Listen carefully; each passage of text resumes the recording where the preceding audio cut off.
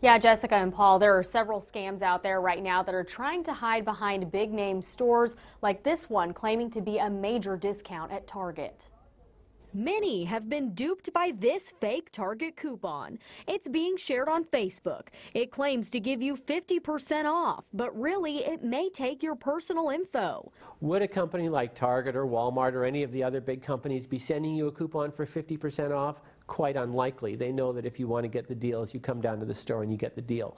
With the holidays just starting, expect to see more hackers and scammers on the prowl. The fastest growing crime in this country is identity theft, and it's not done by people going dumpster diving for credit card carbons.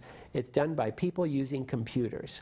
Joseph Holmes, owner of Computer Genius, warns that if you online shop, be wary of any ads or businesses that approach you first with deals that require your personal information, especially pop-ups.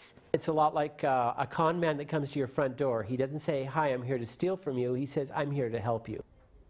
Now, if your friends do send you any links to coupons, it's a good idea to give them a call and check with them to make sure they actually sent it and that they weren't hacked themselves. Reporting live tonight, Ariana Garza, KOCO 5 News. Ariana.